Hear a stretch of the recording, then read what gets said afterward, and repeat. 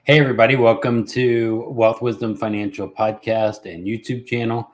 I am loving doing interviews and meeting some amazing people as we've been, in the financial services world and business owners with the podcast or with the coffee shop for so long. We have seen that there's a lot of people who are actually the ones doing the work and making an impact. There's a lot of, what I say, there's a lot of entrepreneurs out there. And so we're very selective in who we put on this show. And today we have an amazing person. I've been listening to her podcast, which she's going to talk about. But it's Victoria Wieck. And she is amazing in that she started from nothing, even coming from another country to here, and now is like a celebrity in the shopping world. She's actually a jewelry designer and also on the Home Shopping Network and things like that. And not only that, she's teaching what she has done and how she's accomplished that. And it's nothing small of some, hard work that she's done to get there. Some miracles, I'm sure, that have helped her get there. But where she's at now is over, let me say the numbers, I think over 500 million in sales, right, for her products. So anyway, I'm excited to have a jewelry designer on our show, and maybe you guys will pick up some gold from her right now. So welcome, Victoria. Thanks for having me, Brandon. Just love your show as well, and your casual, conversation style of, sharing our journey. Love that. Yeah, I think we are we are casual and where we've started. Well, both of us are probably from humble beginnings, right? Humble is a well understatement. Yeah, I would say dire situations.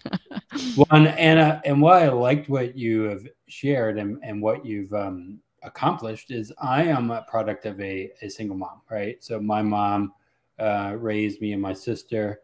Had a lot of stuff. She was in sales, entrepreneur, I would say, and all of that. And so I know how hard it is as a single mom doing. I mean, just covering the bills, right? Yeah. Let alone starting a business. So how did you go from the single mom world into this, and what would you say to moms, and I'm sure you've been asked this question, who kind of say, well, all right, this is the way it's going to be, right? Well, first of all, my parents were, pretty. They had a really rough beginning here in America. I mean, it was actually rougher for them because they had everything when we were in Korea. My father was like I wouldn't say we were super rich, but we were definitely upper middle class back there. When we came here, all the money got taken away because at that time the country was run by a dictator. So when they froze our accounts, he only had $30. While we were in transit, they froze it. So we actually tried to go back, but we couldn't go back. So that's that. And when it came to my career, I was married. I got married. At some point. But basically, here's the thing. I think that when you start with no money and no influence, people who have no influence on you, like my parents, neither one of them actually spoke English. They couldn't help me with my homework or anything after I was like in middle school. So, they didn't speak English. So that I actually had to do everything by myself. And I had to help my parents raise my 4 younger siblings. I was 13. And the youngest one was less than a year old, younger than a year old. So I helped take care of them. I fed them, bathed them, all that stuff.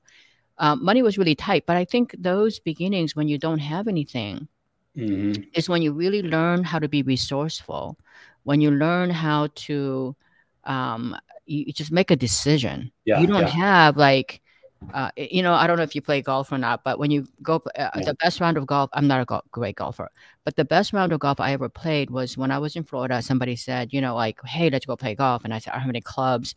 So we literally went to Walmart and bought one of those $99 packages with, Yeah. it had the golf case, the bag, the whole thing. It came with like 6 clubs. Okay. An average golfer plays with like 14 clubs. But it came with 6 clubs. It didn't have a pitching wedge and a sand wedge. It only had one or the other. Yeah. You didn't have to make a whole lot of decisions. You kind of had to do what Yeah. Right. kind of make the best of what you got, right? So I feel like those years when I didn't have anything and I had to do so much gave me the tools that I needed later in life. For example, you're gonna find this very interesting. When I couldn't speak English, the first days in school, literally, Yeah. I knew how to say hello. That was it. So what happened was I had to draw like a toilet to go to the bathroom to let my teachers know, where is the bathroom, literally.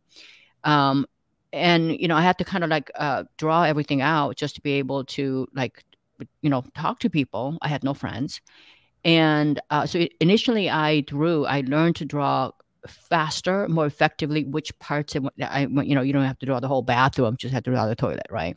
Yeah. So later on in life, I was always working 2 jobs, and in my downtime, I would paint my drawings, and they were much more emotional. Like there was like more like therapy.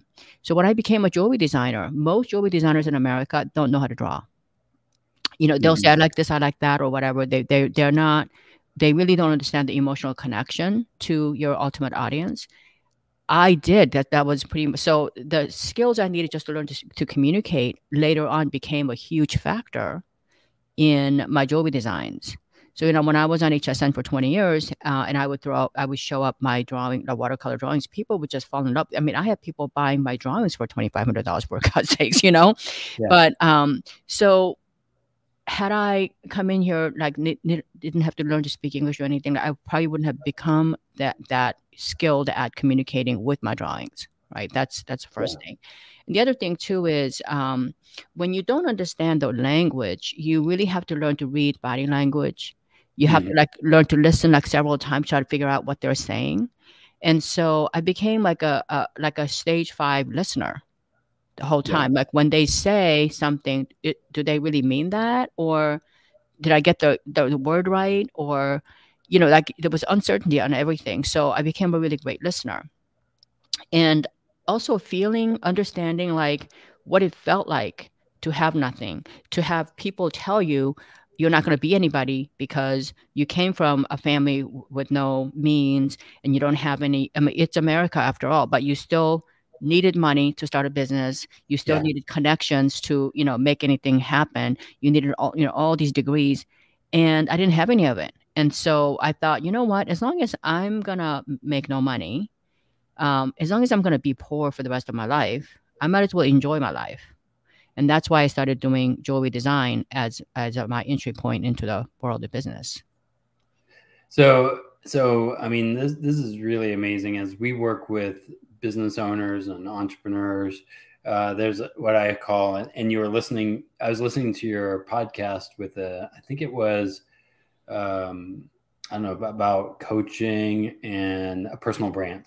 And something you mentioned was there's a lot of people in that coaching world who maybe are saying the right things, but they haven't actually done anything, right? Right. They haven't felt the pain. I mean, you have to, it's interesting because a lot of people have told me, to coach, and they told me like people who do masterminds, and I know a lot of people who do it. They're like, we'll teach them what they need, but don't tell them how to do it.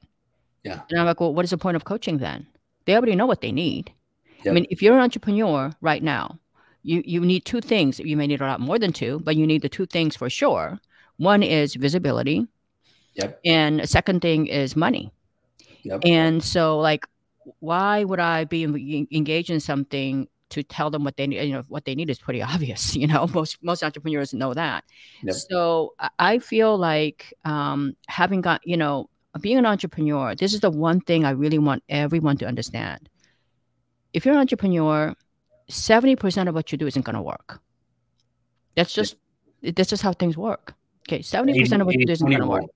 80% of what you do doesn't really matter. 20% will. Right, but 70% of what you do is not going to work. I mean, think about it. Okay, I'm not a real sports person by any means, but if you look at someone like Michael Jordan,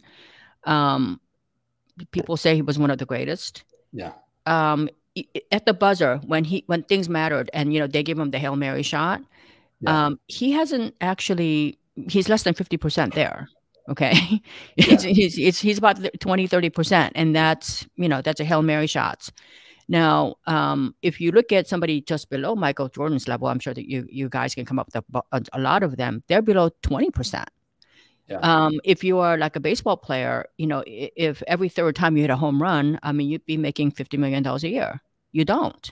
Most people basically get on the base about a third of the time. So as an entrepreneur, because you have a great idea and you got a bunch of friends who love you and who want to, do your thing, don't translate that into an instant success. You're going to fail. And you know what? Failing is good. It's very, very good for you. My parents failed miserably when they came here. Yeah. But today, all 5 of their children are incredibly successful, and their grandchildren are incredibly successful because they failed, but they never gave up hope. So when you, I'll give you another example. Okay, I believe in planned failure, and I'm going to explain why. When I go on TV, and I'm going to talk about the TV just because it's what I know. When I go on TV, in a 1-hour jewelry show, which I own, like I'll do like 8 hours on a day. But let's say on a 2-hour block, each hour we are supposed to present something like 16 styles, 16 different items, and we are judged on a dollars per minute basis. So every hour is worth something, depending on the network. Every hour is worth several $100,000 net dollars. So you can imagine when you break it down to dollars per minute, it's like $2,000 to $6,000 per minute you have to do every single minute you're on. Okay, so what happens is, let's say you're selling socks. Okay, if you're selling men's socks, your best seller is going to be black socks, right? I mean, it's like a no-brainer. Yeah. So do you only sell black socks for the next 2 hours? Because some black socks are not going to sell. Yeah. Right. So what happens is you have to look for what's the next best thing. Right. So black socks you can count on, but you're like, maybe white socks might work. Maybe gray socks might work. Maybe socks that are thinner might work. So you count on something, but you're going to have to look for the new superstar. So like in jewelry, for example, I'll go out with, let's say, a beautiful turquoise thing that sold really well. Turquoise really hot, whatever. It sold really well. You can't have 8 hours of just turquoise. So what happens is, like, I'm thinking, what goes with turquoise? Maybe some coral, maybe some blue topaz, maybe it could be an earring versus a ring. So what you do, though, is if you know for a fact you can count on the turquoise to do certain, because you've tested that before. Yeah. You're going to buy about 60%, 70% of your inventory based on what you sold before.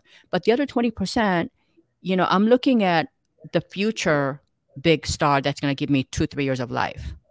And so what do? I can test it in an environment that I already know I'm going to meet my numbers with.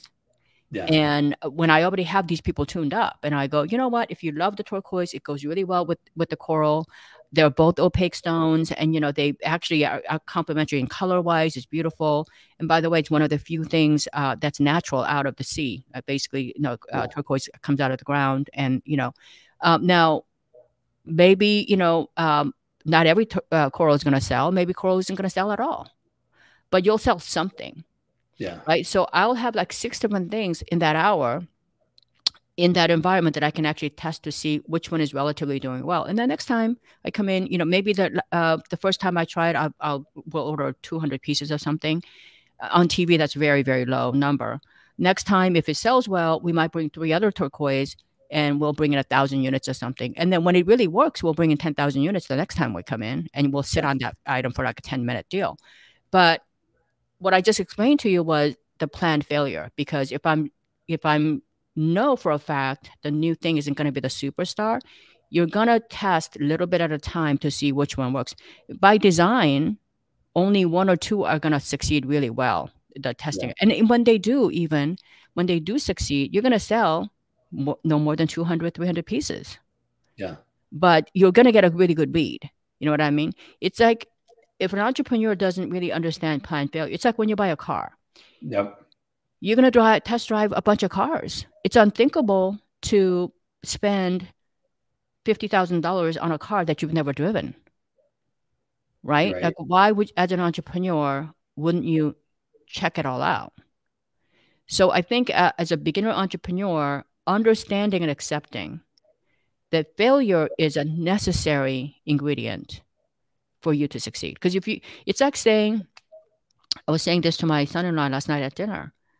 If somebody never failed, he had a tough day yesterday. So I said, you know what? If somebody never failed, it's like saying that I'm the biggest, the fastest, downhill skier. Yeah. But I've never fell. Like, I never fell. Like, that's a lie. Yeah. I think that's the power of some of this is like, there's that entrepreneurs, whenever we at the coffee shop, I mean, you know how many people would come in and say, I have an idea. I want to start a coffee shop. Right. And can I just pick your brain? I hate that saying when people would say, can I just pick your brain? And they wanted the shortcut of how There can was they no create shortcut. this? Yeah. There wasn't. And I was like, well, no, it costs lots of money and a lot of failure. And there's arrows in our back in what we created. And they wanted to do it without the cost. And when you start a business as an entrepreneur, the ones that are actual entrepreneurs. There's a lot of failures that we have, and people can see it. Even as you were sharing about personal branding and all of that, some of the business ideas, things we've created, didn't work. Right. Some of it maybe we didn't push hard enough. But ultimately, what I want to be able to do is create the business and the family dynamics that I want. That's why it's Wealth, Wisdom, Financial, because wealth may not be just how many things did I sell, but it for sure. so much of, am I loving my family? Am I present there? Right. So what does wealth mean to you? If you were to say wealth, is it monetary? Like, what are some of the key metrics that you look at in a wealthy lifestyle for you now that you came from, and then also coming from Korea? There's probably some wealth that was there, even though they had no money. Right. They probably gave you some wealth of other things, which I think you shared. But I'm so glad you mentioned this because, and this is another thing I want everyone to take away from this is this. So when we came here, so I actually, my mom was a stay-at-home mom. She had a nice life. We had most middle-class people in Korea at the time had like a chef, like a cook at home, a maid. So we had a couple, we had a driver. So so my mom took care of her 5 kids. So I spent every single moment I was in school with my mom. Then I came here. My mom worked in a sewing factory, 2 shifts a day. And so then I ended up taking care of my younger siblings. But when when I started my company, so I went to school. I graduated from UCLA, went to USC, did everything I was supposed to do. They all said, you got to be a lawyer, a doctor, whatever, and get all these degrees and you'll be fine. I did that and I was unhappy. I was emotionally exhausted. I was always a creative person, and it was the corporate America. It doesn't matter whether you're in marketing or you're in finance. As if you've done the coffee shop, and I see that in your bio, you've done, your coffee shop, which I'm going to get into in a minute. It all comes down to money. It all comes down to cost profit ratio. Okay, so in the beginning, I realized, okay, you know what? This life I'm living is not sustainable. Because I am now paying for some lady to come and take care of my kids so I can go and work. And it didn't really, and I was working longer and longer hours. The more promotions I got, the longer and longer hours it became. So I said, okay, you know what? The one thing, one regret that I have about my childhood, about my family, is the fact that I had no parent. I became an orphan basically at Yeah. age 13, right? So that was a non-negotiable thing for me. So when I started my company, I was willing to live on less money than what I was making in corporate America, and I was willing to work on $2,000 a month. And I didn't care if I ever owned a home or not. Yeah. I didn't care if I ever like bought a new car. I was driving a Pinto, like a $2,000 Pinto that blew up like a hatchback at that time. But I was willing to work for 2,000 bucks a month, which was a lot less than what I was making before. But I wanted to work no more than 20 hours a week. And when I thought I could do it. And then what happened was when I started my company, it just turns out I can't have my potential customers call me from like 9 to noon, Yeah. 4 days a week, right? Customers will call you at any time of the day. So I thought, you know what, this isn't, like it didn't pan out the way because I'm not in an hourly position. You're in an entrepreneur space. You got to be on call all the time. Yep. So I said, you know what? Okay, what would cause me how could I make this work? How could I make it so that I could work 20 hours a week and I can make $2,000 a month? And then I broke it down to what I would need to do. Like, for example, in order for me to get $2,000 a month, how many customers do I need? And in order for me to get that many customers, what would I have to, what kind of marketing effort would I need to do to get the 4 or 5 customers I needed? Okay. So I sent out these letters. I went downstairs to like in the building, like in my neighborhood, there was a travel agent. There used to be travel agents all over the country. Yeah. And I would get their book of hotels, airlines. They had like this giant book of, things you can, so I ended up I thought, okay, if I can work from 6 a.m. to 8:15 a.m. California time, it has to be daytime somewhere. So it just turns out that 6 a.m. is about 9 a.m. to about 11 a.m. in 53 countries in Western Europe, believe it or not. So I thought, okay, I can work with that. So I so in those old days, when this is back in 1989, 1990, we didn't have internet. So when you send something by a fax, there was a secretary that would actually take the fax and give it to whoever is supposed to get it. It's like today's text, or today's FedEx package. So and the reason I sent the fax is not because I was smart. I actually sent the fax because I couldn't afford a phone call. A phone call was $4 a minute. A fax was like 6 seconds. It, cut it down to like a few cents, cut it down to about 60 cents. So I would just frantically send the faxes to the buyers of Harrods London, Galleries Lafayette, all the wonderful, Marks and Spencer, all the wonderful stores. And lo and behold, I would get, so I would also send out like actual letters to Neiman Marcus and Saks and all those companies, 50 letters a day I sent them out. And I did all this research when the kids were in school. Now, after I dropped them at school, about, like 9:30 or so, I then started working East Coast, like Saks Fifth Avenue, all the stores were at East Coast time, 3 hours ahead. So I frantically worked until about 2 when I picked up my kids then. And from 2 to, about 8:30 at night, I didn't take any phone calls. I just basically took it just went to a recording. Yeah. And next morning I would, return my calls in that time. And to this day, I'm going to tell you, Brandon, I built that $500 million company, never working more than 25 hours a week. Wow. So, so what happened was, when I got to Harrods London, they're like, and those British people are just so nice. Like they have a really hard time, like giving you a hard no. Yeah. So, as soon as I get a rejection letter, they'll say, oh, your things are really lovely, but we're past at this time or something. And as soon as I get that, that's when I would call. I would pick up the phone. I'd say, I just got this, rejection letter from you. And it's like the nicest, kindest rejection letter I've ever heard. But here's the other thing. When people reject you, it's normal. Okay. It's not, it's abnormal for them to just take you right away. It's because like they're already doing business with somebody. If you're selling skincare, like somebody's using skincare every day, you got to get them off of it. So it's normal for them to say no. So I would say, you're so kind. I mean, I would say, let's say you were the buyer. I would say, Brandon, 99% of the people I sent to, like, they don't bother sending me even a rejection letter, but you did. And I thank you for the time that you took the time to do that. Is there anything in there? I sent you 30 designs. Is there anything in there that has any potential at all in the future? Like, if you can give me anything that I can work on in the future, that would be so appreciative. Believe it or not, people love to give you like feedback.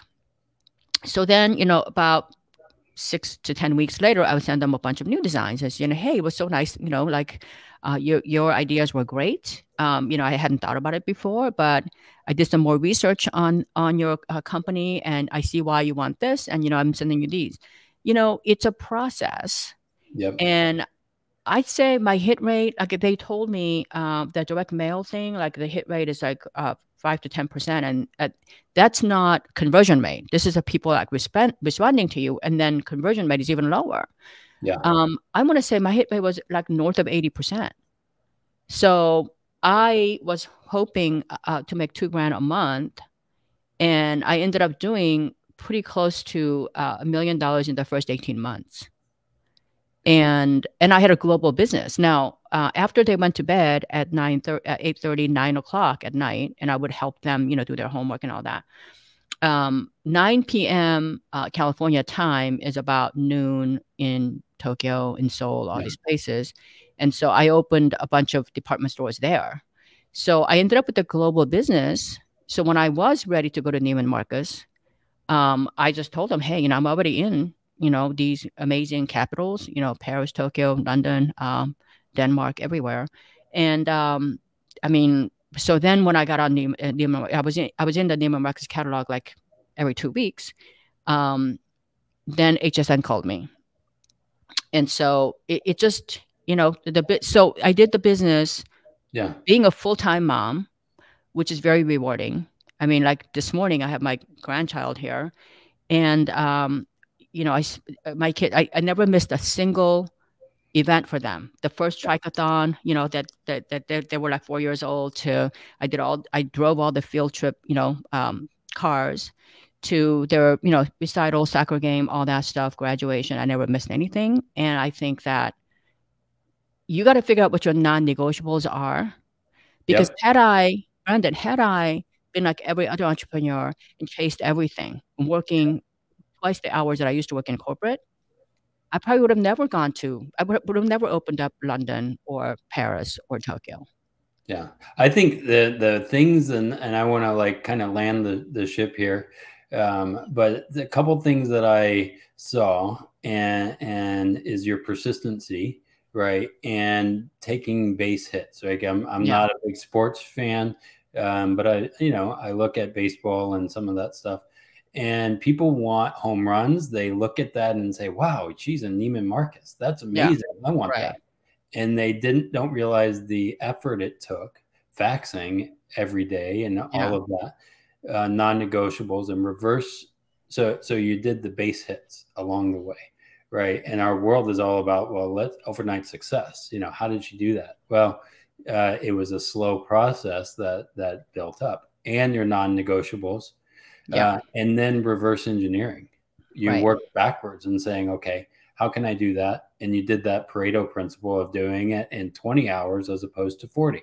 Because what happens most of the time is people are like, well, I have 40 hours, and they extend it, and they wonder why it's not happening for them. But if you're focused and you only got this amount of time, you're going to do be more efficient.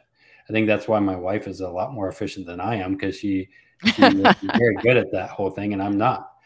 But I heard that, and also learning like how powerful that is. And now you're teaching that. And I'm sure as you teach entrepreneurs or you invite people in, celebrating those small wins, probably that long story, because you've been in this for, a good long time, right? Since the 80s, right? 35 years. That is amazing of how that's built, right? And your things, like what you've done, probably have changed. Like the internet didn't exist. Right. Then so some of it goes back, and I think paper mail and all that is coming back because people are overwhelmed with all of that. But if you were to leave our listeners with well, you're in jewelry, so let's do that whole like golden thing, Yeah. golden ring. What is the gold, the thing that you say, take this and leave the rest? What's the main thing you tell everybody? Hey, this is what you need to do. Really make a lot of people will tell you that I've been told that my story is inspiring. It's very encouraging. It's motivational. I don't really want that for you. I really want you to take action, because only actions will result in something. Yep. And it's really learning how to pivot. If you listen to my story just now on this show, you learn that even with the ones that I opened, even those accounts that I opened, the first thing was a rejection. I got a rejection email. After like I sent 3 faxes, I get a rejection email. Then you have a dialogue. You immediately thank them for the rejection, have a dialogue, and then 3 months later, I give them new ones, and then I get rejected again. You're better at this time, but try this next time. So again, embracing the process. Just discovering what's working. To me, that's the most beautiful thing, that you can create something on your own. That. And secondly, just remember, you have to understand what your non-negotiables are. Because when you figure out, hey, here are my boundaries and no one's going to come in here. Like when I was working 20 hours, in the beginning, I was only working 20 hours. Yeah. I, had to be very choosy about who I take on as a client. I'm not going to tell you which, like I will say, Nordstrom's was really wanted to do business with me. And, their return rates were high. I had to deal with like 7 different buyers, because their structure was that every region had their own buyers. So they were very inefficient for me. So I told them, I'm sorry, I can't take you. Even though you're a very prestigious account and everything, I just can't take you. I can't handle you right now. I got too much on my plate. And the more I said no to them, the more they wanted me. Yeah, right. And so they actually made it kind of easy, for me to deal with. So really understand what you're capable of. And being an entrepreneur is a long process. And the sooner you embrace everything that goes with it, all the landmines you're going to have to learn to discover, all the ways you avoid it, all the ways you actually conquer it, I think that there is the beauty in that. And the other thing too is, like you said, Brandon, success in my country, success is not defined by money or fame. It's defined by 5 things. One of those, the first thing on that order, was actually your health. Without health, you don't have anything. Second thing is your relationship with your immediate circle, like your parents, your kids, and your siblings. And third thing is wisdom, just a moral compass. What are you willing to give up to get the rest of whatever it is? Fourth thing is consistency. How long can you have all those things in balance? And then the last thing in that spectrum is money. Money actually does help, a few things. So it's kind of interesting that, and in my family, you are not successful until you help other people be successful. And that's why, successful people don't have to go brag about how successful they are. I mean, I still drive a Jeep. I can probably afford a lot of other things. Still drive a Jeep. I like it. It does all the things I need. I don't get all these extra attention I don't need. I don't have anything fancy on me. You come to my podcast, $1 Million Passion, and I created the podcast because I believe that if you have passion, everything is possible. If you're just chasing money, then nothing is possible. That's just my philosophy, and I think that I have a feeling that you might agree with that. And then when you come to $1 Million Passion, you can sign up for the free ebook. You can sign up for a lot of the free webinars. Most of my coaching is really for people who are already somewhat successful. I specialize in the 8 to 9 figure people, like who are trying to get to 9 figures. But, if you're a beginner entrepreneur, this is my public service. I give you lessons on how to do storytelling. Being on TV for 25 years, I'm pretty good at that. As far as, doing your personal branding, I think as an entrepreneur, if you don't understand that, you really are going to have a tough road. It's an uphill battle for you. So, that's just believe in yourself, because nobody else will. And, don't be surprised when you get no's and things are tough, because, but that doesn't mean, Brandon, you have to work more hours to get more money. Yeah. I'm a firm believer that the keep it simple, and less is more sometimes. Yeah. Well, check out, you guys, Victoria Wieck. That's how you say it, right? Yeah, Wieck. Wick. Yeah. This is her website, victoriawick.com, WIECK.com. And she has a lot. Like there's the books, couple books, podcast, and I'm a subscriber there. And of course the jewelry. I think just listening to that podcast, and I've listened to several episodes, it is really great. And she called out the BS. Like I heard her calling out some BS on it, and I think that Yeah, I do that. what we need is like the BS detectors out there saying, honestly, like being a business owner is hard. Knowing your numbers is hard. There is no silver bullet and all of that, but it's about all of that. So go to here. She has all the Facebook, Twitter, Pinterest, I'm sure, because, jewelry, that's where you do a lot of Pinterest stuff, Instagram, right, and all that. But where can people find you if I know I just shared the website, but what's the best way? What would you want people to go get or listen to? Yeah, listen to my podcast. Like I only have about 28 guests a year. Okay, so I'm very, very selective on who they are, and my podcast is not really. It's more about transformation because people don't pay for information anymore. They don't need to. It's all free. They will pay for real transformation, and I'm really involved in that. And so come to $1 Million Passion podcast, and then you can come to $1 Million Passion.com or victoriawick.com and sign up for anything free because because of my time, and I'm still on the 20. I only work really Tuesday, Wednesday, Thursdays these days. Yeah. So, and half days. So obviously I can't do the free webinars all the time. I only do one a month. Yeah. And it's only limited to 50 people. So sign up, and anything you get there is strictly free. I don't pressure you to buy anything. But I think you'll find them very valuable because I have paid the price by making some pretty costly mistakes for 35 years. And I still make them every day, by the way. Yeah. I know, so, right? Yeah. I do the same. Yeah. So. Yeah. Cool. Well, thanks again for being here. Thanks for being a part of our show. I loved having you. I can't wait to be on yours and, drop our wisdom, right? Right. And again, I loved listening and hearing like you're not a BS person. That's why I think we get along. Right.